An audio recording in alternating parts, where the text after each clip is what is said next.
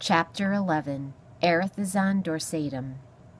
In the obscure murk of the log's interior, Poppy crouched tensely. Slouching slowly out of the dark came a flat-faced beast with a blunt, black snout and fierce, grizzled whiskers. Its eyes were heavily lidded as though it had just awakened. The creature moved ponderously, with a waddle and rattle. Its stench was powerful enough to make Poppy clamp a paw over her nose. The moment the animal caught sight of her, it came to a clumsy stop and blinked. "What the bees butt are you doing here, furball?" it snarled. Poppy, wishing she knew what kind of animal she was facing, could only whisper, "It's just me, sir." "The name is Ereth," the animal snapped. "Erethizon Dorsatum. But I just get called Ereth. What's more, I'm a grump, and you just woke me up, so don't try to slick me down with slug slop." "I'm truly sorry I woke you, Mr. Ereth," Poppy said. "What are those things on your head?" the beast growled. "Flat balloons or ears? The name is Ereth, E-R-E-T-H, and stop your barking." "Please, Ereth, it's not me barking." "Then who the frog flip is making that racket?" "It's a fox at the entrance to the log." "Some idiot friend of yours?" "Oh, no, sir, not my friend."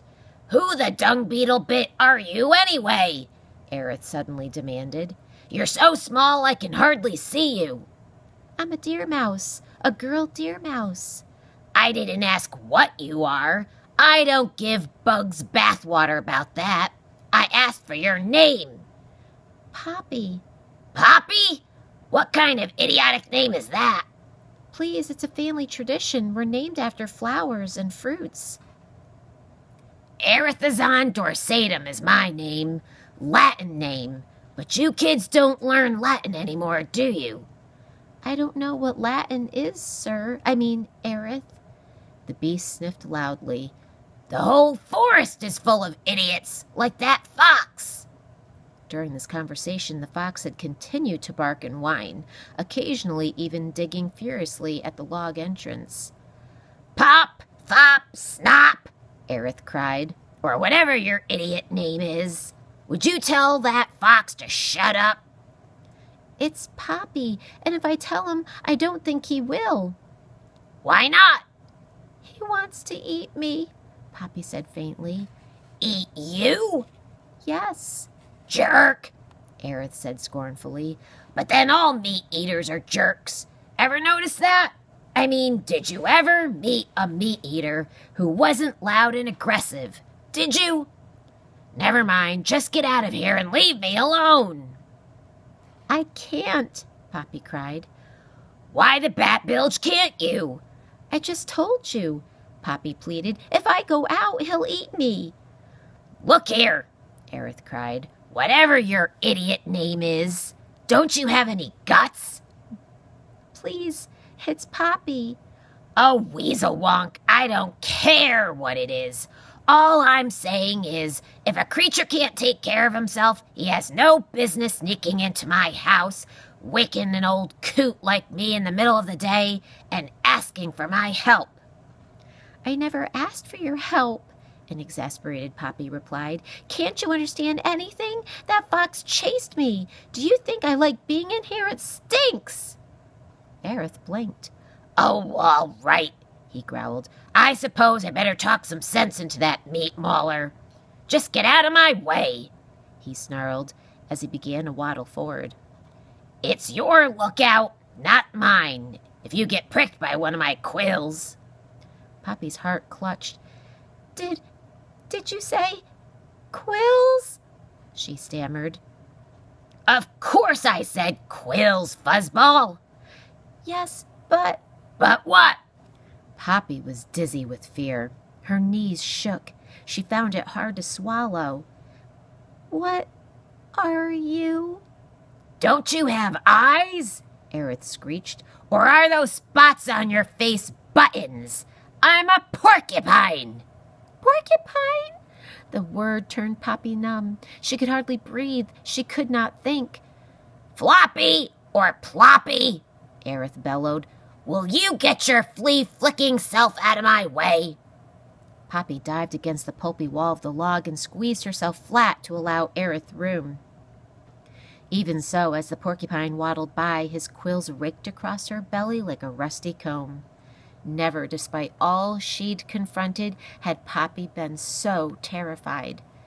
Ereth, however, continued to make his ponderous way toward the log's entrance, where the fox was still barking and yelping. Poppy felt sure that once the fox was disposed of, the prickly monster would turn on her. First he would shoot her with his quills, next he would stab her, then he would skewer her. Finally he would chop her into tiny bits and eat her. For a moment Poppy considered offering herself to the fox. If the choice was between swallowed in one gulp or being tortured by this porcupine, surely death by fox would be preferable.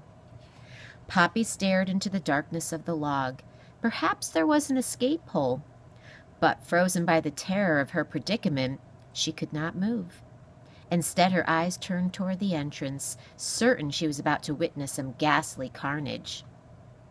Sure enough, when Ereth reached the log opening, Poppy heard him screech, "Fox, you braying bag of bones! What's all this hullabaloo? Can't an old creature get some quiet in his own home?"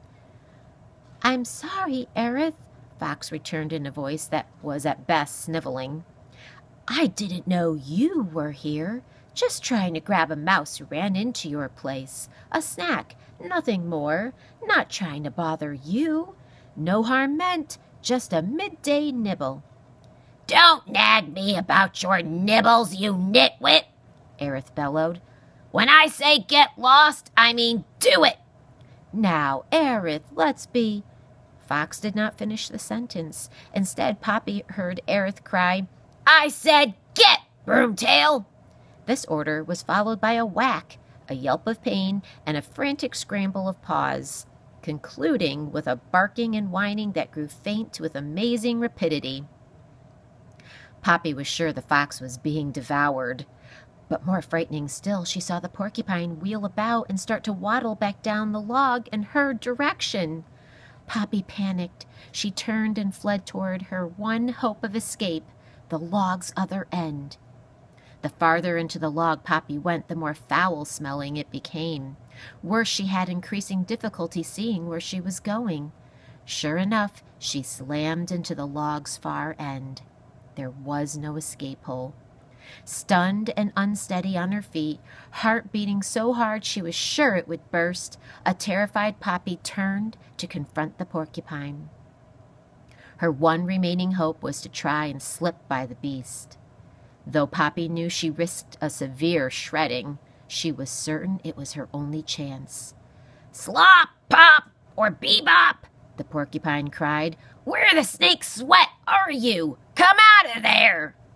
Gasping for breath, Poppy braced herself against the rear wall of the log and got ready to bolt and die.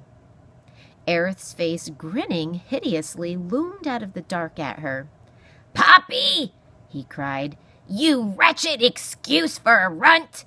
Why the devil are you hiding in my toilet?"